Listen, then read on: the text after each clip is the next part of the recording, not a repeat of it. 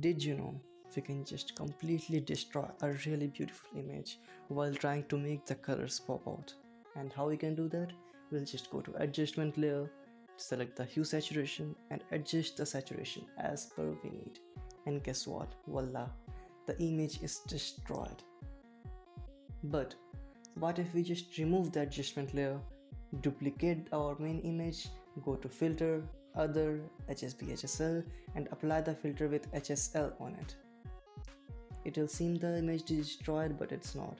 We'll select the area of green channel, hide the applied filter layer, and with the selected area, we'll apply hue saturation. Only on the selected area. We'll adjust the saturation as per we need, and guess what? The image will turn out to be really good. Let me show you the comparison. Without the mask, it's looking terrible, but with the mask, it's beautiful. Let me show you a recap of everything from start on another image.